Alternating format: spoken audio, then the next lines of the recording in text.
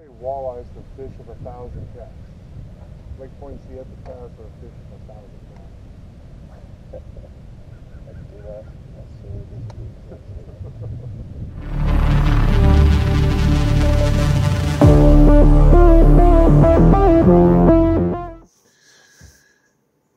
Well, welcome back to the channel.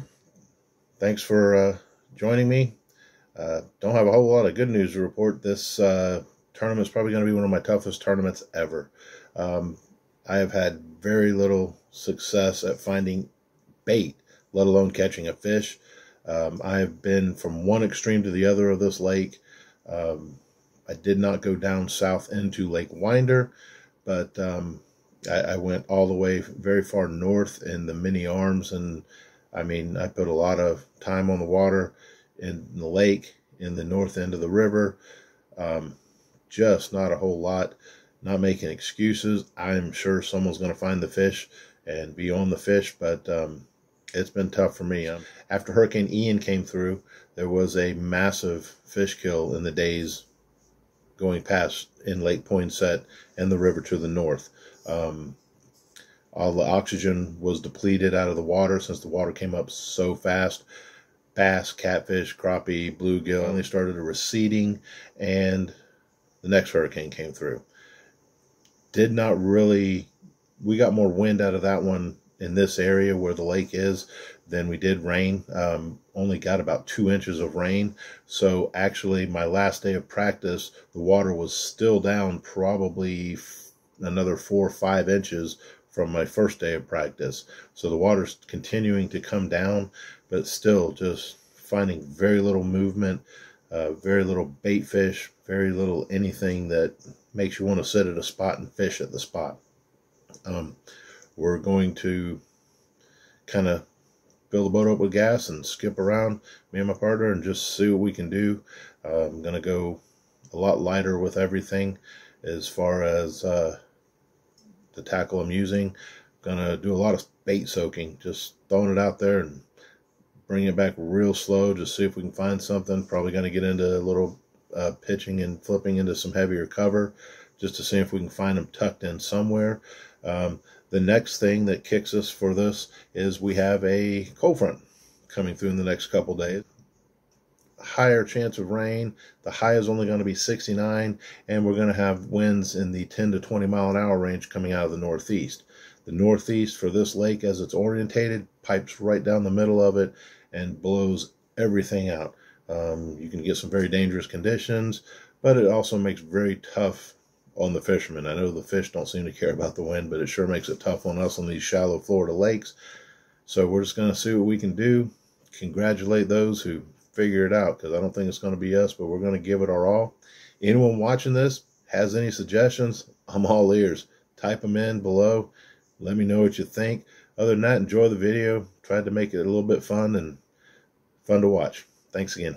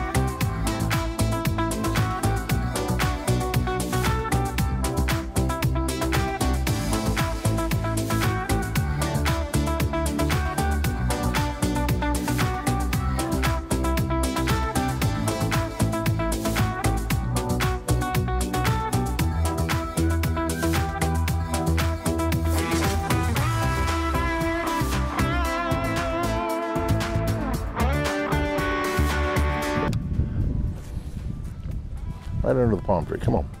Coast it up in there. Stop. Thank you. Now we got enough line. Really? So check the hook to make sure it ain't too straight. Really? No bite. I'm losing faith in this spot. Well, I guess I never really had faith in this spot.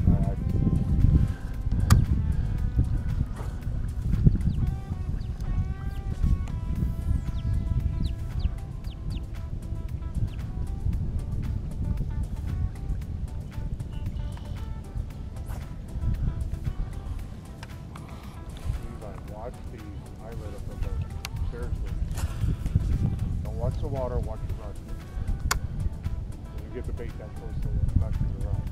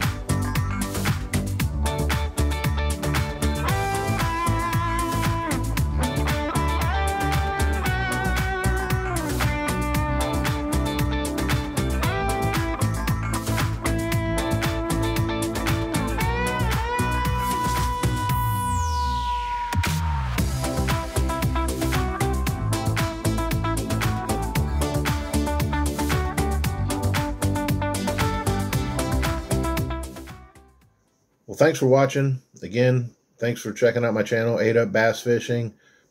If you like, tell me what you liked. Tell me what you didn't like. Any suggestions you might have. Please subscribe, follow on Instagram, Facebook. Any feedback is welcome. I hope you're enjoying the stuff I'm putting out and trying to improve every time. Again, please subscribe and like below. Have a good one, everyone.